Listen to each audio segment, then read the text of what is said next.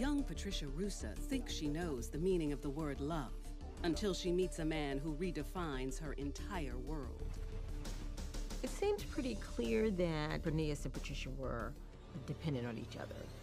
But her loyalty is put to the test when the dream romance becomes a tragic nightmare.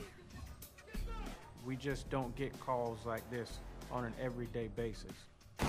Whatever the situation was, she would still stand by him, ride or die. And later, in Raleigh, North Carolina, aspiring actress Amanda Hayes is ready to be back in the spotlight after a series of failed marriages. It didn't matter what was going on. Amanda always had to be the center of attention. Though her dreams of stardom are quickly squashed when she meets a man who forces her into the role of cold-blooded killer. She made a mistake in trusting him, and that blindness is what brought down the final curtain on Amanda.